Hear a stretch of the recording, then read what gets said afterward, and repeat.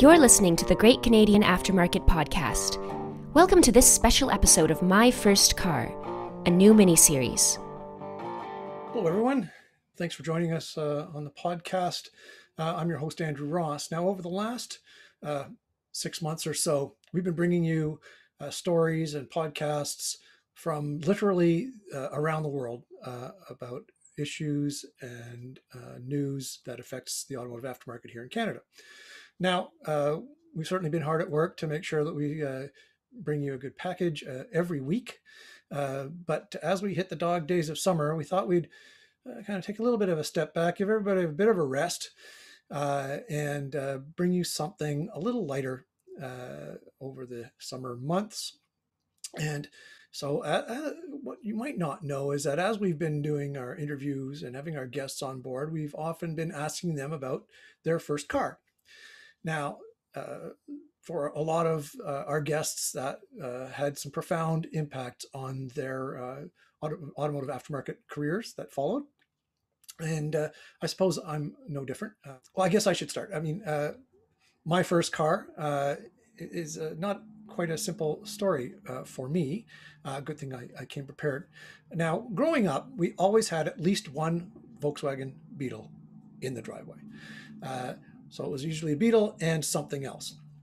Now, the first car that I think ever wheeled around was probably the Beetle. An easy transmission to learn to drive stick on, that's for sure. But being not of legal age to be driving, it was, strictly parking lots, etc., and maybe the occasional sneak around the block.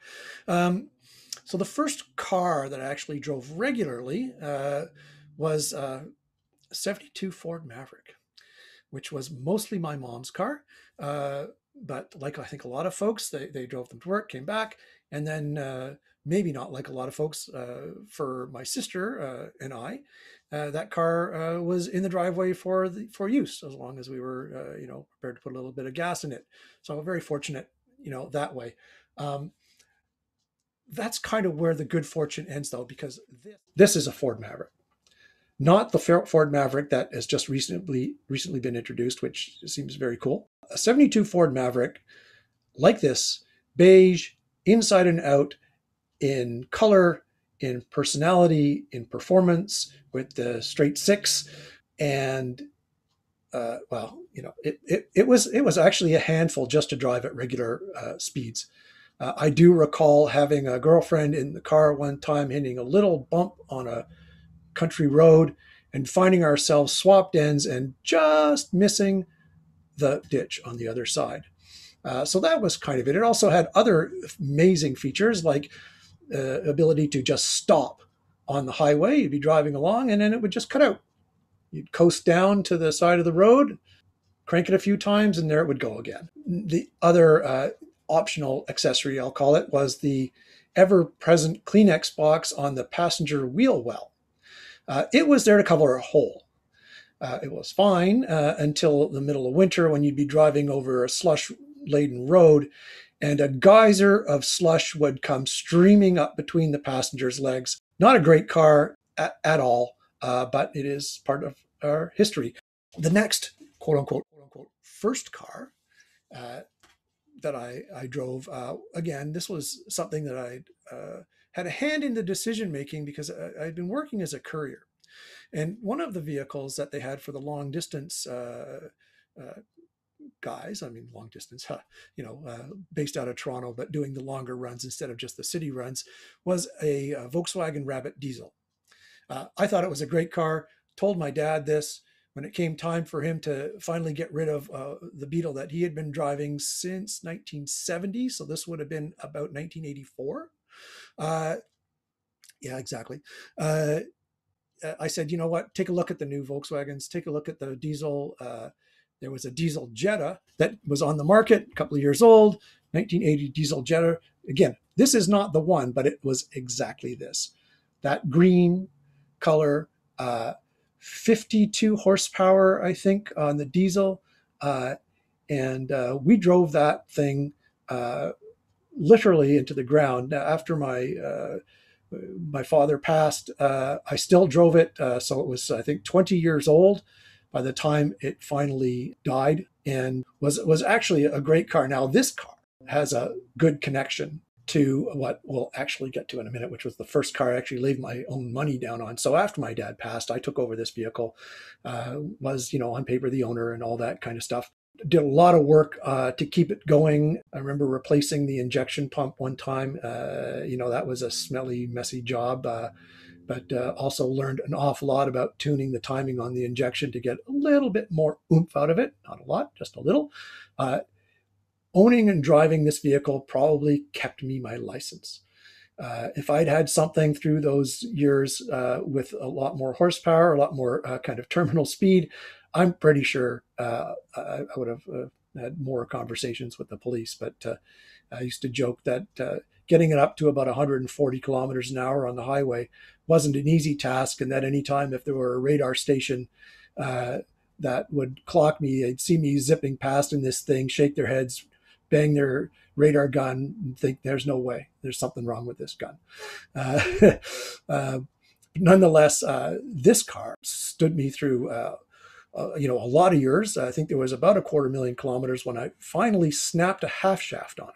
Snapped that half shaft, leaving work one day, parked it in the back 9, and then it was winter, immediately got buried by the snow plow, and it stayed there till spring under about 20 feet of snow. I had replaced the engine once already. I had a young daughter at home, and when that thing emerged from the glacier in the springtime, the message was pretty clear. There is no way you're taking our baby daughter in that old thing. So that was it done days, but it did serve its purpose as a tow vehicle for what was technically the first vehicle that I actually laid my money down on.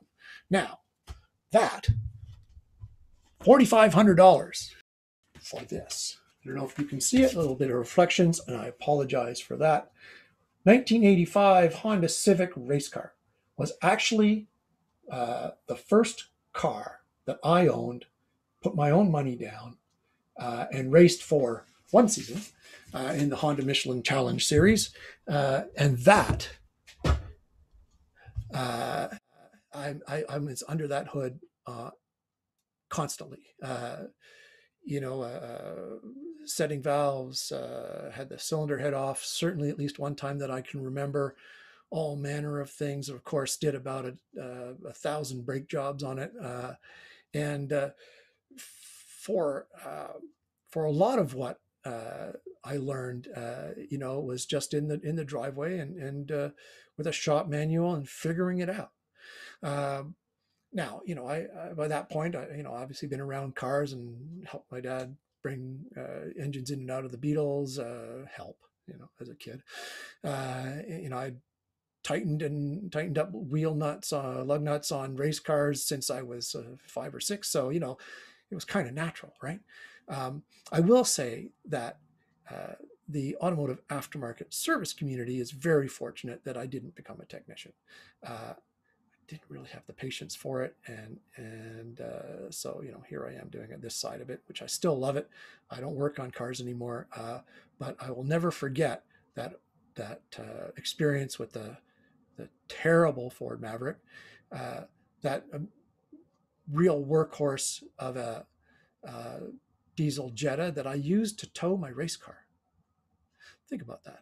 I remember pulling out of Moseport, which is on the Canadian Tire Motorsport Park it is now, and somebody saying, hey, I didn't think you could do that with one of those. I, of course, called back to them, well, you can't. Well, I guess you can. Anyway, those are my firsts for cars. Certainly, I never forget about them. They certainly shaped my view of the aftermarket, and more than anything else, really gave me a good grounding, good foundation for having a tremendous amount of respect for the automotive technicians who work on these vehicles every day and keep them running and keep us safe. Anyway, as I mentioned, over the coming weeks, there's going to be a number of My First Car episodes, and we hope you enjoy them. take care, everyone. Be safe, be strong. And you never know, we might check in a little bit more over the summer as needs be. All right. Take care, everyone. Be safe, be well.